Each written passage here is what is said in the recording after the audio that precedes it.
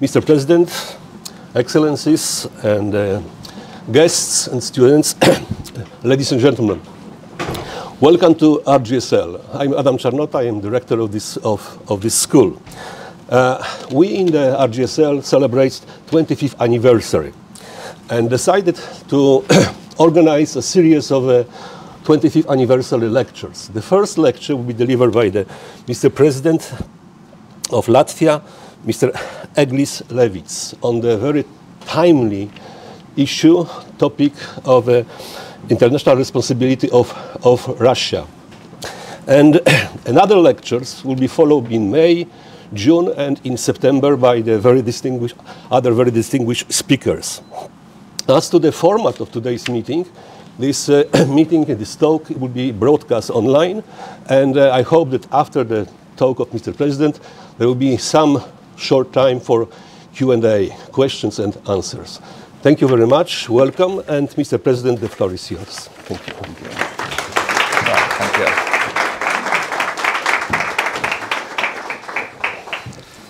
So, Mr. Rector, Excellencies, students, ladies and gentlemen, I would like to discuss today with you some issues of international law, especially state responsibility in general, but special responsibility of Russia for the war against Ukraine.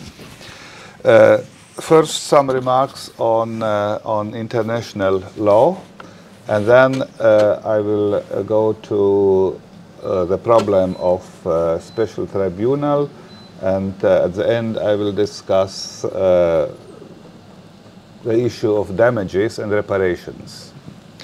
So first, international law. You have here several courses of international law, I assume. So then you know that the sources of international law are, in the first place, international agreements between states or international conventions. This is one source. Second source, customary law is very important in international law. And the third source is also state practice, which is linked with customs, but state practice is at the beginning of the customs. If state practice is practiced for a longer time, then such practice can become international custom as a real source of international law. In difference to national law, international law is also not in practice and not also in theory a perfect law. National law should be perfect law. There should not be gaps or there are no gaps in national law system. So to say, if there are no real norms adopted by the parliament, laws and other norms, then these gaps are filled with principles and also judicial precedents. So that in general, if there is a principle that national law is always perfect, and normally nowadays it is built by norms which are adopted by democratically elected or responsible institutions, of course by parliament, also by government, by self-governments, but there should not be a situation where a lawyer is saying this problem, or there is a specific problem, there is a problem, but we have no solution in our legal system. And in national law, it is not possible in principle, in general, in theory. And if a lawyer is saying there is no solution for this issue, that means he is a bad lawyer. So, but in international law, the situation is different. International law is not perfect, because if we want to have a perfect international law system, then we should have also world government or world parliament or so to say a common institution which is behind the international law. And it is some utopic proposals that we should have world government. Also some are interpreting, for example, that United Nations are world government, but in practice it is not so, and I think we can put away this idea. So that means there is a community of states, and we have in the world 193 recognized states, and maybe so 15 non-recognized entities which are claiming to be states. You know some examples for such entities? You know? Kosovo, for example. What? Kosovo, for example. Kosovo is a borderline case because it's partially recognized, partially not, but it's already very good answer in this direction. But there are some also entities which are not in all recognized. For example, very little known, but very, in principle, good functioning state, not recognized state, but also on our radar is not there, is Somaliland, in the northern parts of Somalia, with the capital Hargeisa. It is a peaceful state, in difference to the southern part of Somali, and importing goods, but it's not recognized by any other state or international organization.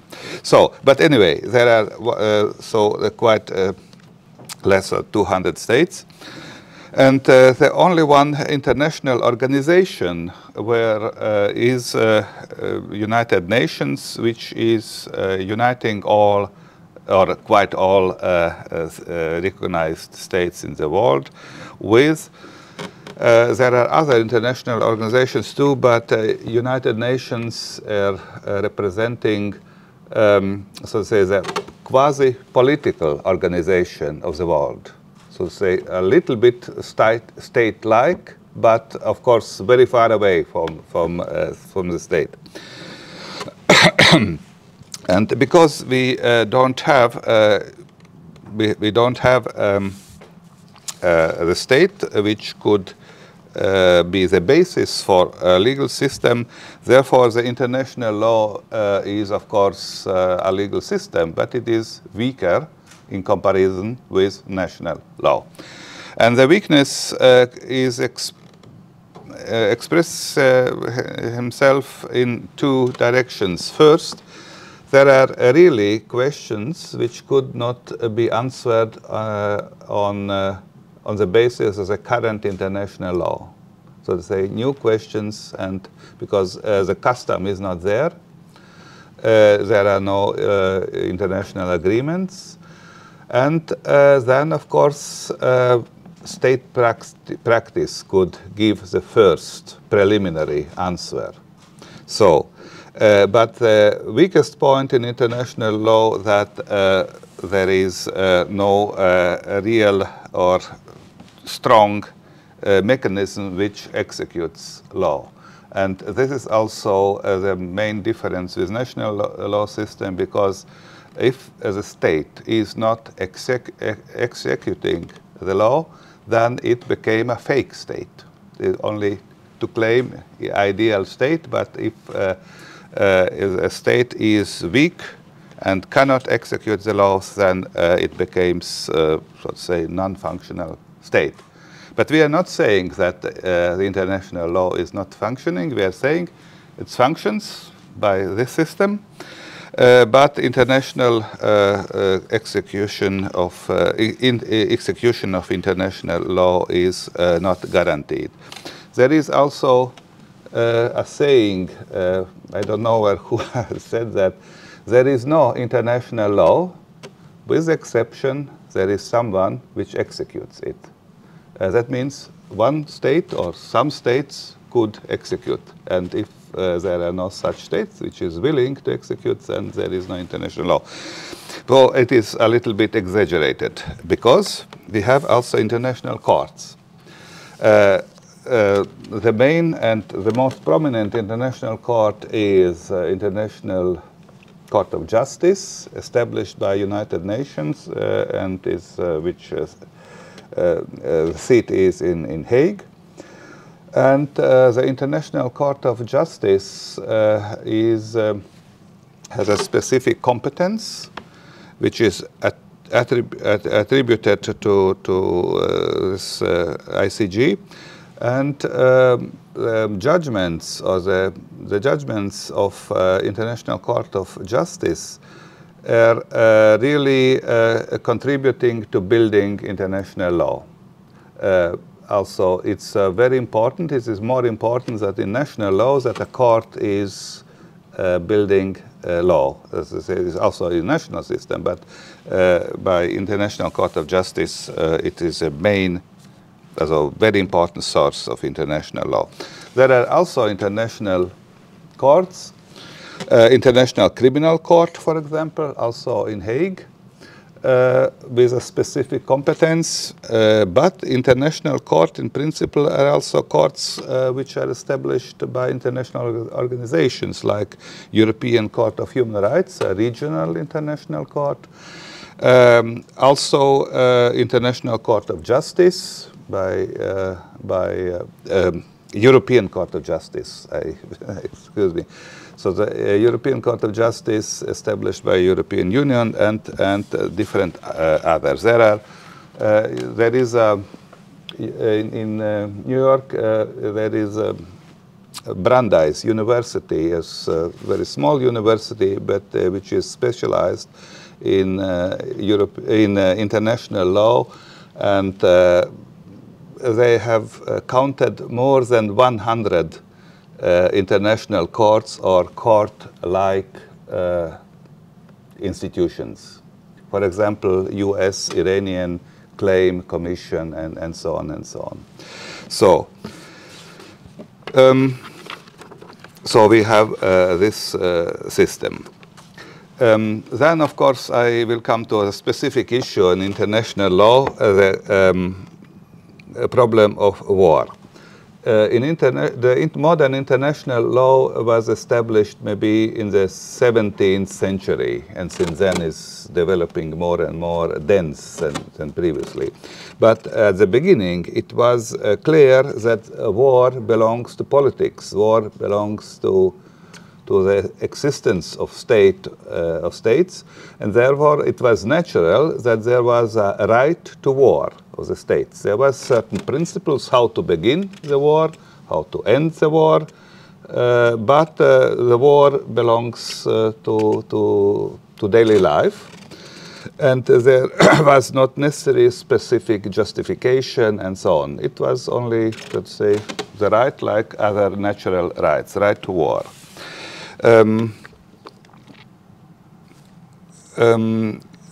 This was therefore, because it was not only since the 16th or 17th centuries, since the establishment of the modern international law. Modern means 300 years old, I mean.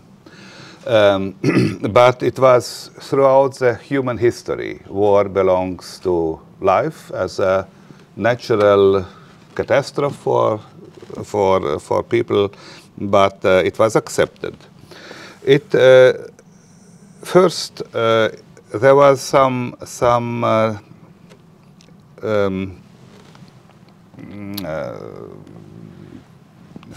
efforts to establish some rules how to execute the right to war. For example, in Latvian constitution, there is one provision which is saying something on that. You know that? In Latvian constitution. In the Latvian constitution, there is a provision that the president declares the war. So I should stay here and formally declare the war. This is a perception of then international law, that the war should be declared first, and then there are other rules. And also how the war can end. There were also rules end with peace treaty. You know that the peace treaty after the Second World War was never concluded. And so formally, the war is still ongoing from this point of view. So then the Convention of 1907, Hague Convention, some restrictions on the how to execute the war. But there was a big change after the First World War. So then it was the first, not very consequent, but the first agreements which forbid the war. And this is absolutely in the contrary to the all human history, because I can say there were thousands of years where war was natural right, and then only since 100 years that is forbidden. It is an absolute revolution in the development of international law. But it was not forbidden, so to say, very clearly and internationally. It was forbidden in Europe. There was a special agreements like Bryan-Kellogg Pact and others. So, and therefore, it was, by the way, not very clear when, after the First World War, 1939, started the Second World War, whether it was really forbidden at the time. I will not go deeper into that. But after the Second World War, then there is a very clear provision that the war is forbidden. And this is Article 2 of United Nations Charter. It forbids aggressive war. It does not forbid a war which is justified by defense. And therefore, after the Second World War, there were several wars. There were more than 100 or 120 wars in the world.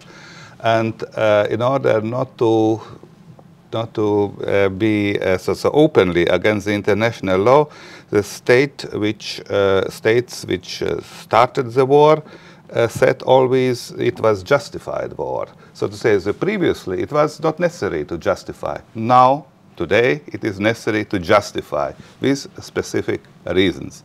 Of course, the reason is main reason is defense of the state. But since Second World War, aggressive war is forbidden. There is only one precedent after the Second World War and before Russia's aggression against Ukraine of an aggressive war. And you know this precedent? You should know. So it was 1991. Huh? Where? Kuwait, exact. It was Kuwait. Iraq wanted to liquidate another state, Kuwait, and this is a clear breach of this prohibition of aggressive war. It has also occupied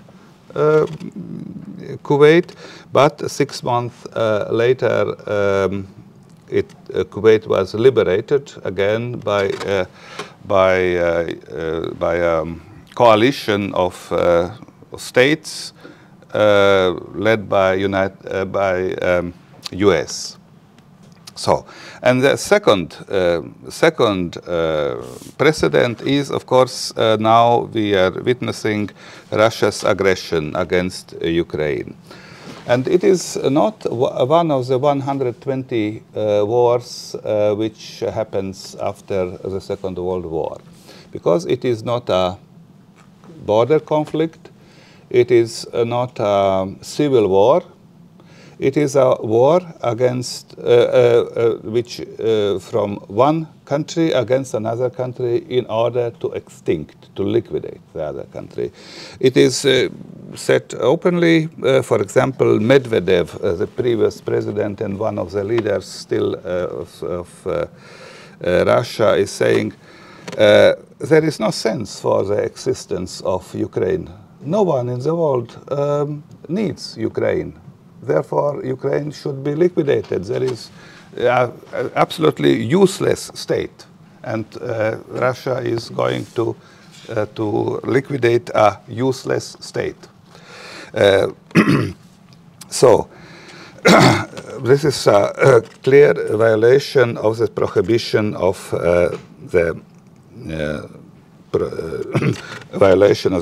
prohibition of an aggressive war.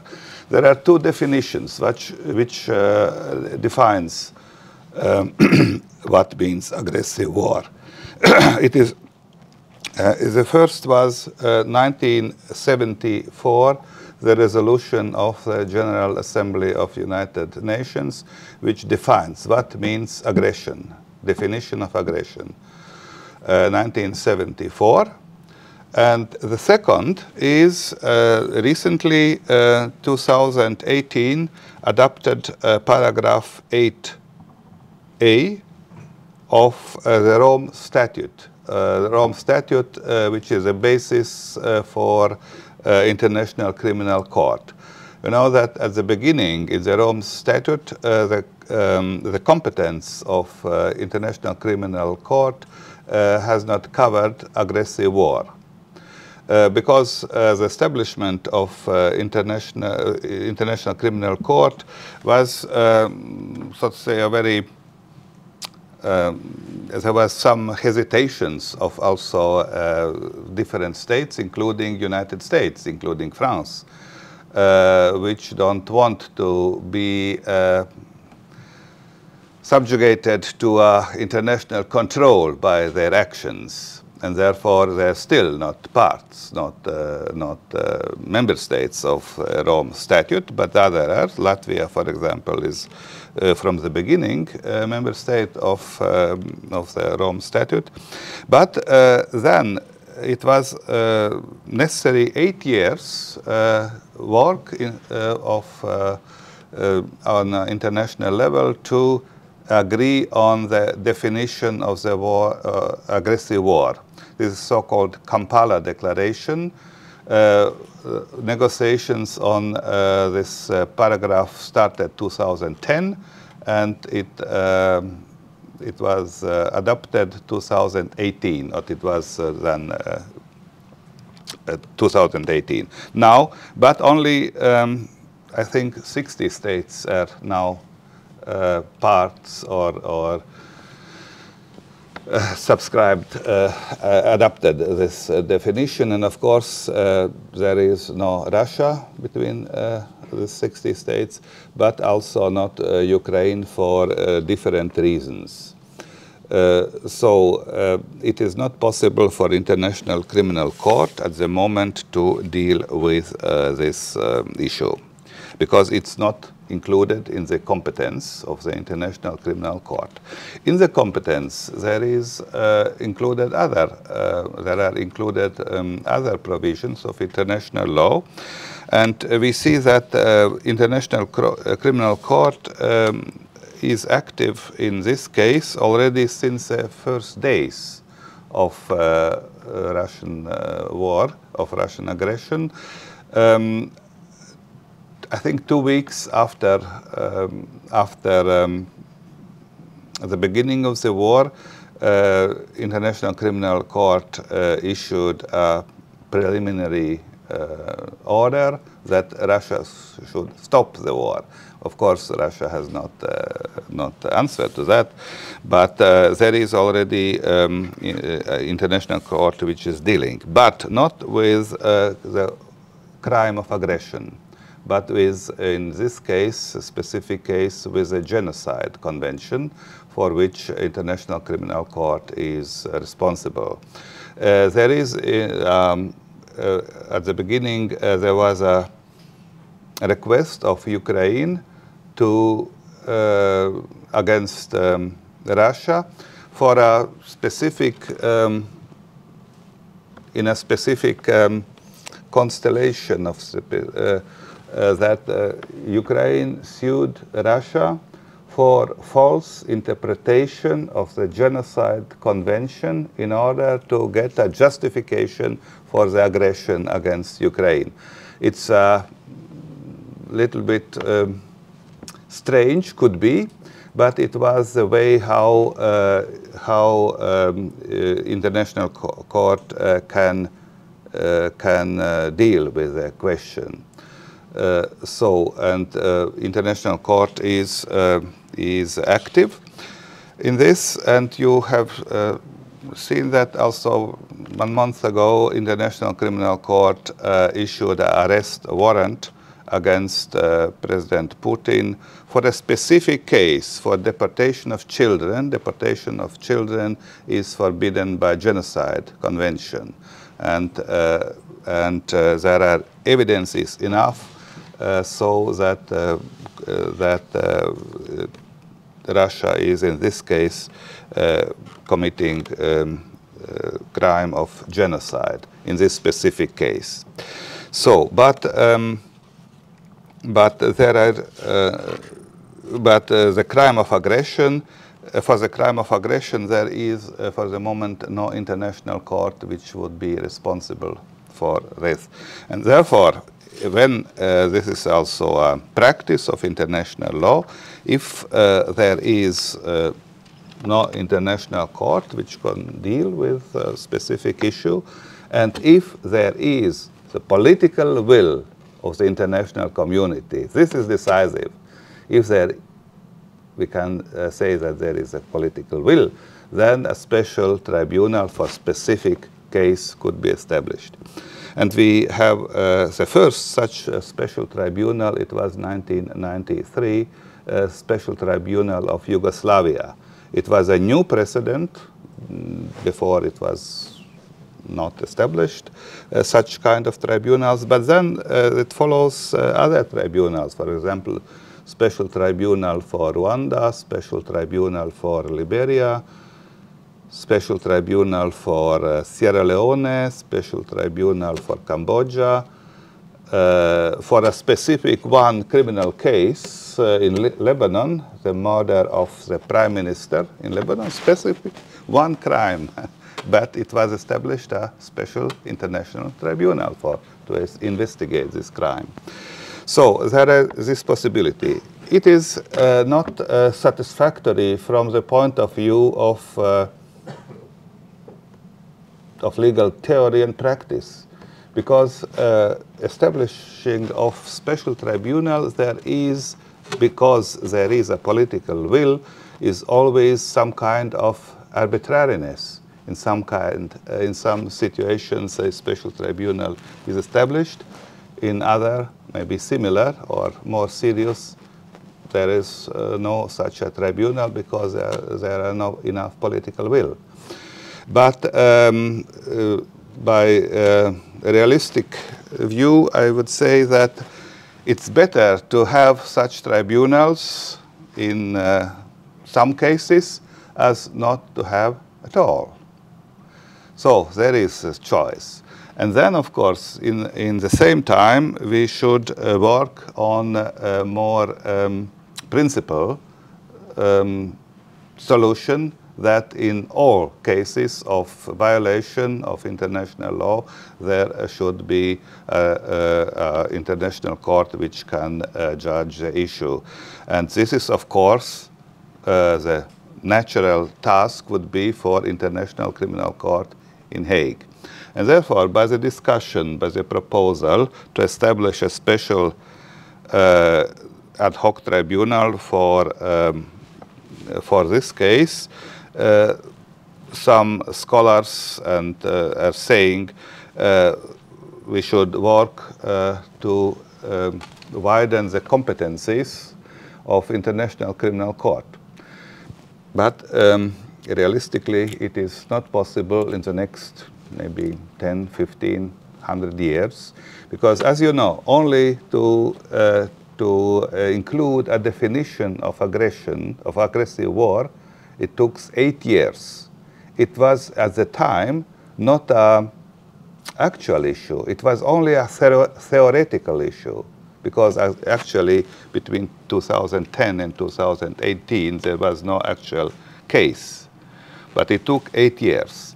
But to widen the competence of International Criminal Court, we should work on that, and Latvia is also working on that. But of course, we cannot wait next 10 or 15 or 50 years for that. So there is therefore a proposal to establish such a tribunal. Why it is necessary? And I would say it is necessary not only for the justice for Ukraine.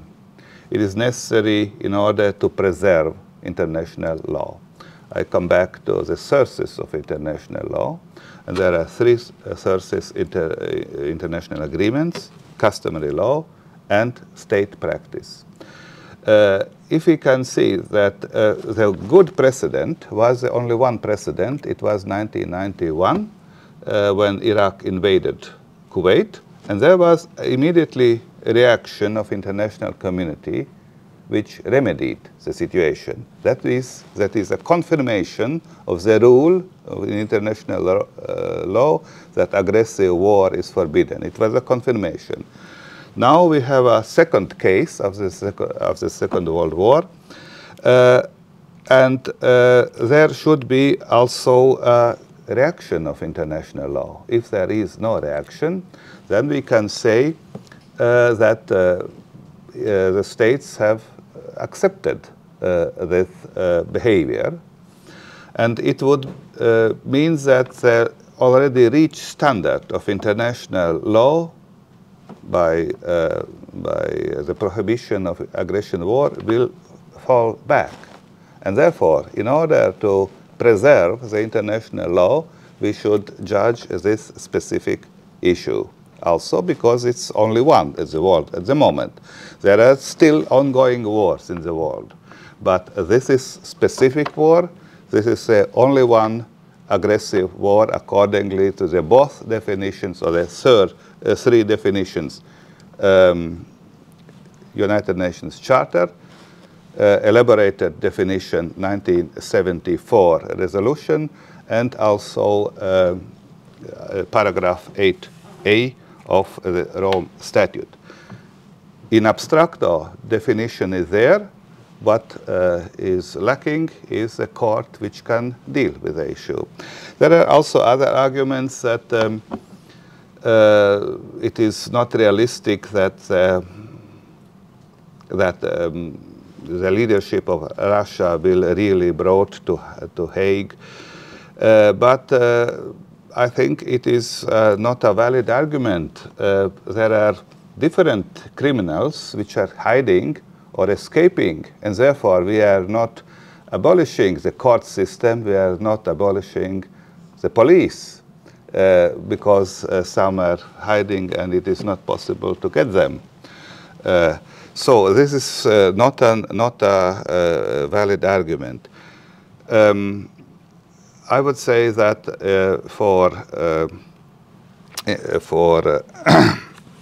it is necessary, in the first place, for international law to guard international law, because the prohibition of war is now the legal basis of world peace.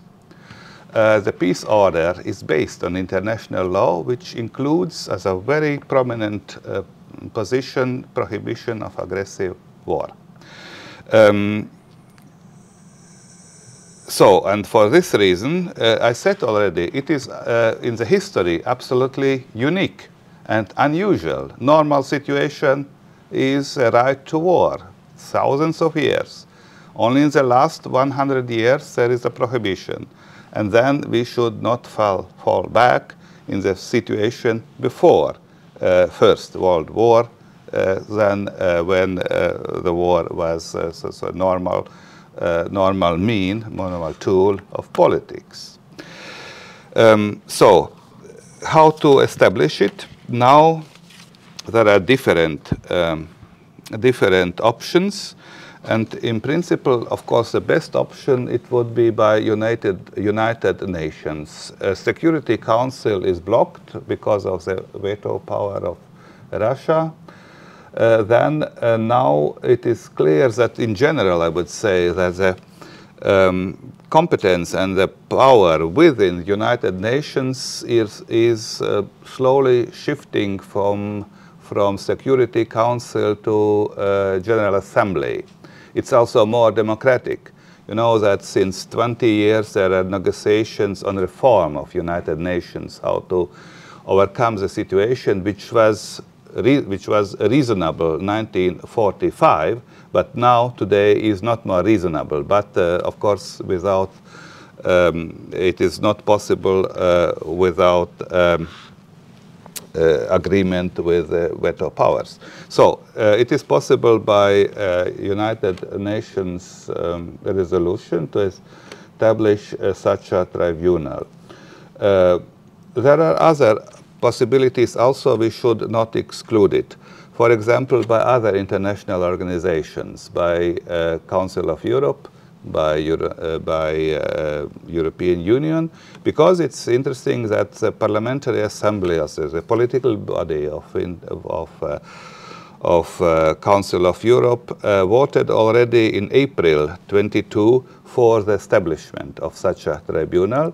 And now we have also a very strong resolution of the European Parliament from January of this year, which also voted for the establishing of such a tribunal. So two very important regional organizations, regional, European, for their political will to establish such a tribunal. But the political will is like in many cases, it's in principle good, but not by us. By you.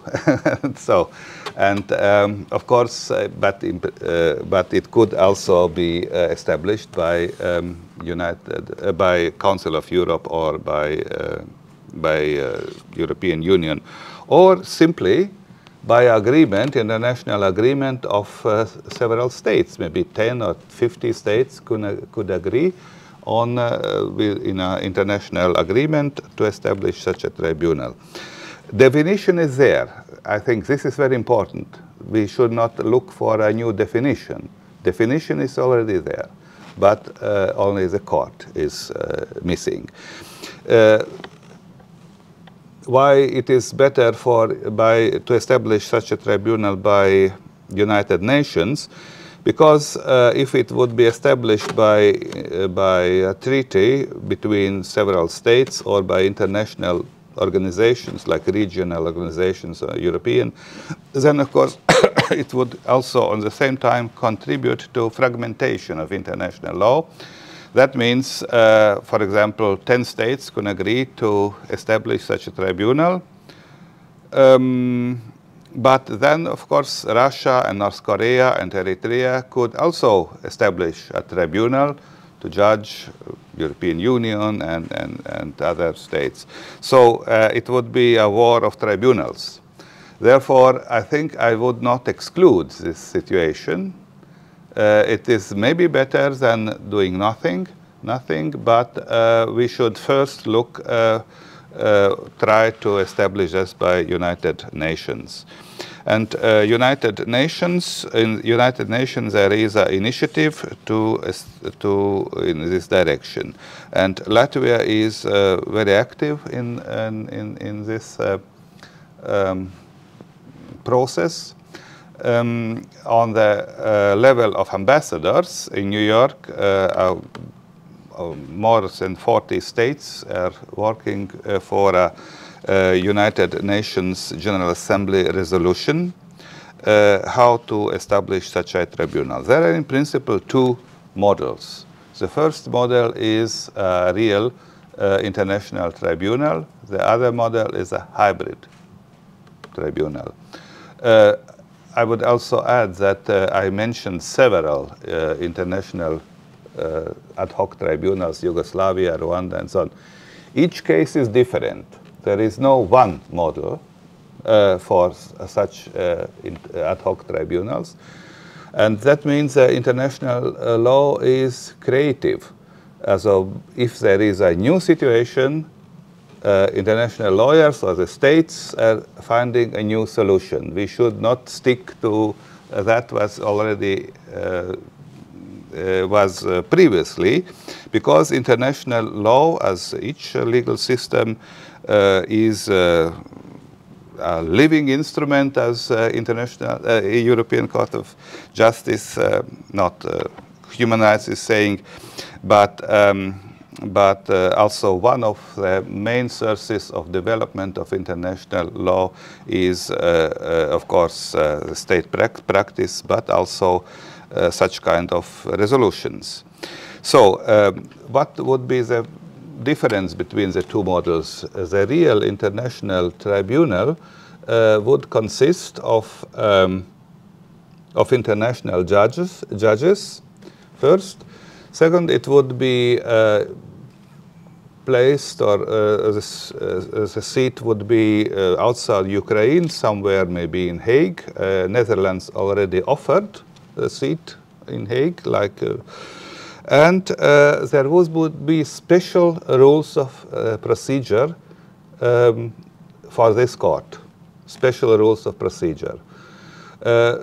It would be not very difficult to establish such a rules, because a model rule could be international criminal courts rules of procedure. It's very similar procedure, but in principle different procedural rules. And this would be a real international court within which is embedded in international law, and also the judgment of such an international tribunal would immediately have an impact to international law.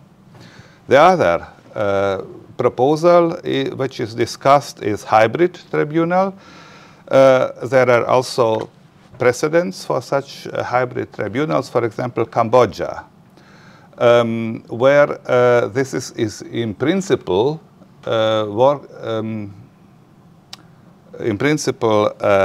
national tribunal, in this case Ukrainian tribunal, in which will deal with the issues accordingly with Ukrainian national procedural rules, but with certain international elements. For example, some international judges, or I would say some specific rules, and maybe the seat outside Ukraine. This is not a real international tribunal, and but it would be some kind of compromise between national tribunal, Ukrainian tribunal, and of course Ukraine and each other country is entitled to open proceedings now, also Latvia, because we have also international crimes in our criminal code. But the sense would be less, because we want to guard especially international law. And if Latvia would also judge, it's also good, but the impact of Latvian court judgment to international law would be much more less than the specific international tribunal. Therefore, but of course there are some political arguments, because I said already that the states are hesitant to establish such a tribunal, because what I said today is the view of a state which is committed to international law. But we can see that there are 193 states in the world, and not for all states international law has such a high level of importance by political decision making.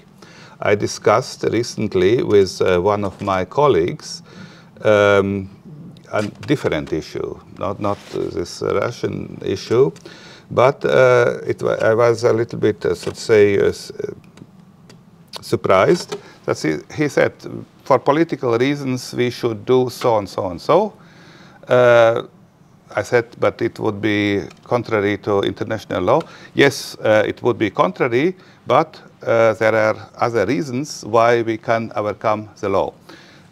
For states which are using rule of law principles as a main principle of state order, it is impossible to say, of course, it's against the law, but we are doing for other reasons, to guard our interests and so on. And I think this attitude to international law, what we in Europe or the West in general, but also outside the West, have concerning the international law is not automatically valid for other countries or for all countries in the world. And therefore, also, this is a source for the hesitations. So I will conclude now with, so to say, with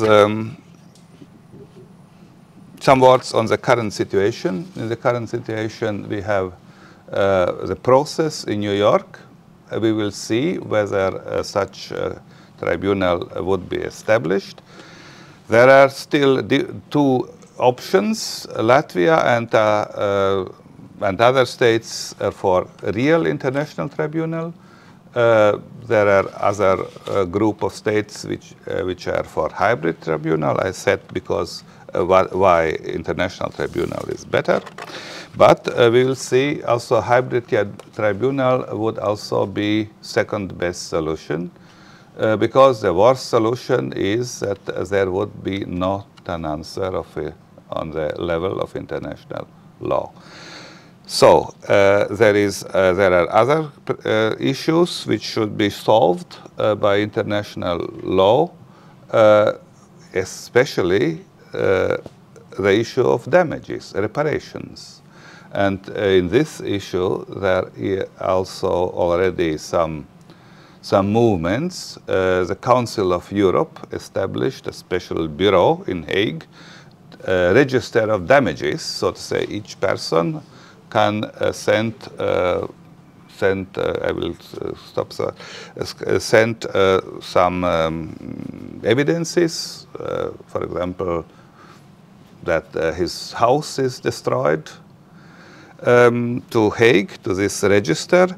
There is also a prosecutor office established by a European Union, which is collaborating with them. So to say, there is already some lower level institutions which are dealing with the problem of reparations. And the main issue is now also on the table by European Union, by Western countries. There are billions of dollars of Russian property which are seized. And now the next stage is to confiscate them and to give to Ukraine for reparation of the damages.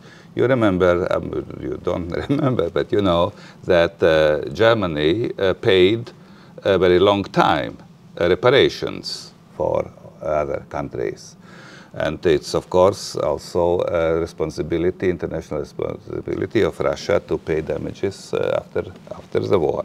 And we will have also this specific mechanism.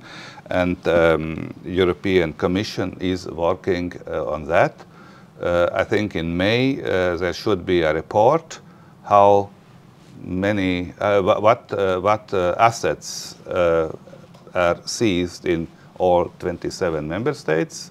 We will count it together and then we can see how we can go further. Dear colleagues, I will stop here.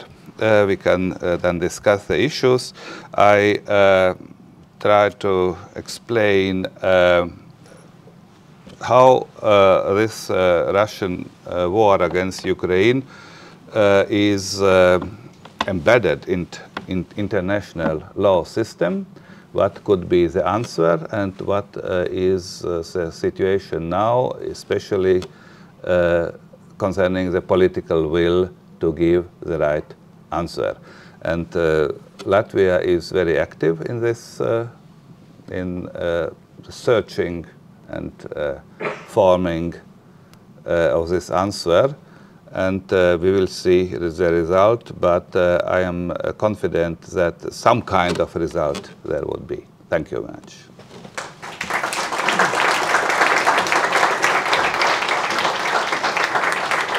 Thank you, Mr. President, for this tour de force. It means it was a very good mapping, actually, of the process.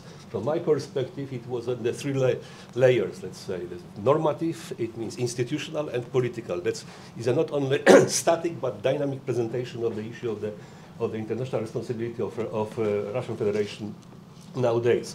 And I want to open the floor for the questions and answers. Anybody wants to ask the question? Yes, please. Good morning, President. It's an honor to be here. Thank you for your speech. We've heard in previous talks before with previous lectures about the role that Latvia is playing towards contributing to the international community. We've heard that it's probably in the workings.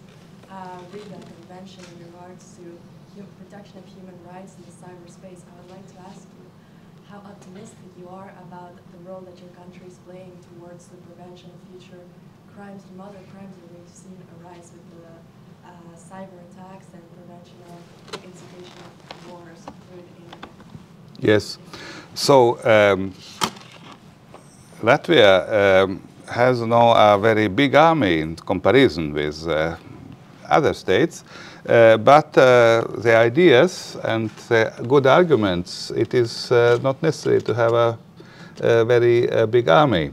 So I think we are thinking about not only on our country, but also on international environment, including legal environment, especially European Union, but also other layers of international environment like United Nations and so on. And I see really that now is time to go much more deeper in cyberspace. It's a new issue in international law. Is only the beginning of the development of this area. We are working very actively also within the European Union, because the European Union has also, I would say, so-called standard setting power. We are setting, as a European Union, standards in different areas, also cyber area, digital area, and then the other states, because European Union together has a certain economic and political power in the global world, they are following us. For example, the GDPR was set first by European Union, and then the other countries adopted the principles of GDPR. So, and now I think it's time for other solutions, like, for example, Digital Service Act and Digital Market Act. And because if American companies want to be here present, they should obey these two directives. And that means that there are repercussions to the behavior of these companies in US. Also, on this way, we are within the European Union very active. It's also my field of interest. I think Digital Service Act was a big principal step forward, because it's the first time in the world that big tech companies are regulated. The regulation is in principle is going in the right direction with some exceptions. For example, I don't agree from the point of view of democracy that the censorship, internet censorship, is we are committing a private company, not in Europe, but in US, in California, to censor our public debate. I think it is very, so to say, doubtful from the point of view of rule of law and democracy. We can see maybe we can go before the European Court of Justice with this issue. It's of course European regulation, and European Court of Justice can can examine it. So this is one point. But anyway, these are their discussions, and now the very fast development of artificial intelligence, ChatGPT, and now there are other tools. We cannot see the repercussions to economy and so on. They are not so problematic, but to democracy, to the autonomy of the people, to the possibility to influence the perception of the people, the perception of reality. And I think there is an issue which we should, where we should look closer. There is already a proposal of European Commission how to regulate these new tools, but I think it's a relatively weak regulation, because the starting point, in my view, is not the real problem. Real problem is this possibility to manipulate the perception of the world. This is the problem, real problem. But they are starting with a low-level problem with patents, because they are maybe violating copyright. Of course, maybe, but it's not the main issue in this case. So, but we will see, and Latvia is also very active in this field. Thank you. You have time for the next question, please. Thank you, Mr. President, for the lecture. My question is as follows. What is your opinion, from your point of view, how do you think why the Russia's occupation of Crimea and Donbass in 2014 didn't lead to immediate harsh reaction of the European community and the Western community in general? And depending on your question, what do you think if those if the reaction was some steps were similar to the current ones, would it prevent us from Russia's invasion in 2022? Thank you. Yeah, it was a clear failure. Because the perception of Russia in the West was wrong. They have not seen the increasingly aggressive character of Russia by the introduction of a new old ideology, which is an aggressive ideology, and of course which is directed also against democracy, against the West as a enemy in general. And 2008, the first aggression against Georgia, then 2014, the first aggression against Ukraine, and then 2022, the full-scale aggression. Now the West has learned, but it was relatively late, I would say. For the Baltics, for Latvia, we know Russia better, and therefore we have already warned that it would be. Because Russia, 2008 and 2014, learned a lesson. And the lesson was, the West is weak, also we can go further. Now it's clear that 2022, the West has recognized there is a danger, and the answer is right, to support Ukraine, to strengthen NATO, especially eastern flank. But now we have this situation today, and I think we should do all possible that Ukraine could win the war, because if Russia will benefit from the war, then also the lesson would be the West is weak. Also, we can try further, but not only that, because in this time, it could have not only European repercussions, but also global repercussions, because China is very carefully looking what happens in Ukraine. China has also developed some aggressive attitudes, and they will see if Russia will win the war. That means also free hand for China, because China will learn also the lesson the West is weak, US is weak. Also, we can go further. First time, of course, is Taiwan, a democratic country. So therefore, it is strategically very important also to support Ukraine and to strengthen NATO, so that this lesson would not be, this conclusion would not be drawn by Russia. And I think we have this time, we have, as the West, we have drawn the right conclusions. Next question. Good morning, Mr. President. Nice seeing you again. Thank you for a very, or hugely interesting and perhaps thought-provoking, or should I say thought-stimulating lecture. I have two quick questions. I am aware of the time. The first one being, you mentioned, of course, and we all know that the United States is not a signatory to the Rome Statute. And I was wondering whether that has any implications on the legitimacy of the ongoing discussions on establishing an international court. And also, you deliberated at length about the differences between a hybrid court and an international, sort of proper court. What would be the rationale for European states? Because we know that also within the EU, there are states, member states, that argue for a hybrid court.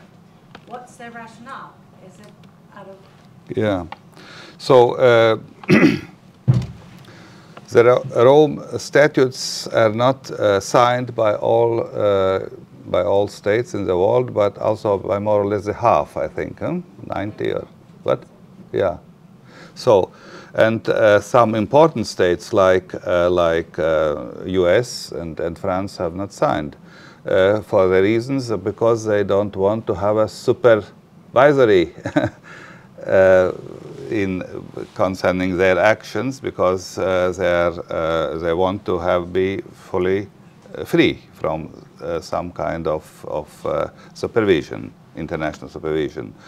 Of course, such kind of international supervision mechanism is important in general for all countries, including them, but more for middle powers and smaller states, because unilateral action on a global basis is only imaginable for some big countries, and therefore they don't want it.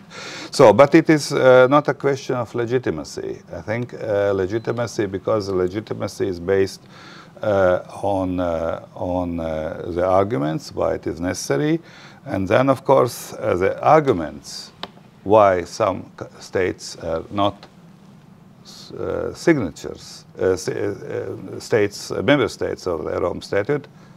They are very weak arguments. I mentioned the real argument. Maybe they can be expressed more diplomatic way, but this is the core of the argument. It's a weak argument, and therefore it is not a question of legitimacy.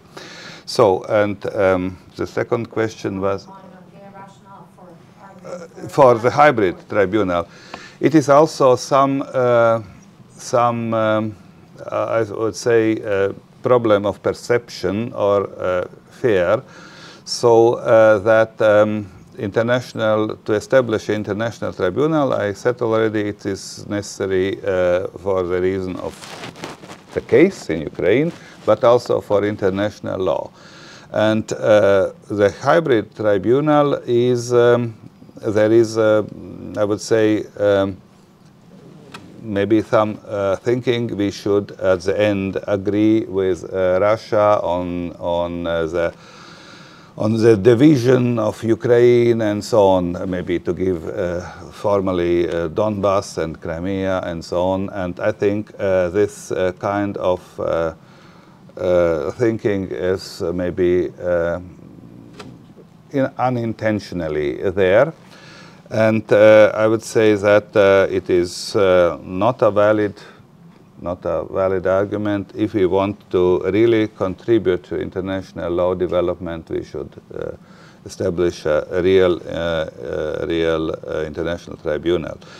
It would be also some work necessary by international lawyers how to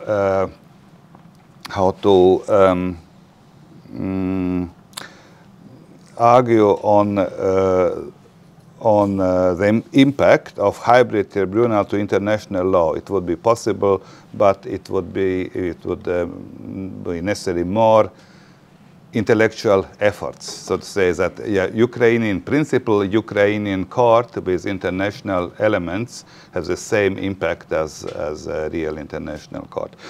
So also I would say weak argument, but still there. We've got just 2 minutes, a short question to this lady over there. Thank you for the lecture. I wanted to ask a bit of a broader question about the system of international law and this situation. With the mentioning of the quote of international law works when the countries follow it. So with this situation of Russia using international law language to justify all of this and to continuously say that, oh, they have the responsibility to protect and using this language all the time, does this maybe show some trend of even countries that don't seem to want to follow international law to still use it as a tool, and how does that really impact? Yes. Yes, it is so. It's really so. Since 100 years, maybe 200 years ago, it was, so to say, one king said, we will attack the neighboring country. It was normal and acceptable. Today, to say, really, it's an absolute exception, as Russia's leadership is saying. This, they are acting or saying something like they are living 200 years ago. I quoted from Medvedev, it was 200 years ago, it would be normal. Today, it's very, very strange, maybe psychopathic. But in general, the language of international law and also the language of democracy is accepted. So there are very rare regimes which are saying we are not democratic. For example, North Korea's name is Korean Democratic People's Republic. Also, even North Korea is saying that they have democracy. But of course, this kind of masquerade, I would say, is usual. And but the core we can by using certain categories to discover whether it is real or it is a manipulation, and therefore it's very first time, I would say, in international court system that this kind of problem which you raised and now before the International Court of Justice. I said that Ukraine has sued Russia for false interpretation of genocide convention in order to establish a justification for the war. You see, that's very complicated. It was never before such kind of claim in international court. It would be also not only in this case interesting, but also very interesting from the point of view of legal theory. So that the false interpretation of a norm could lead to a responsibility. So, therefore, it's a very precise question. Thank you for that. Thank you very much, Mr. President. Yeah. Not only for this lecture, but also for being with us for 25 years. Yeah. Right? So thank you very much. Yeah, thank you very much. Yeah, thank you.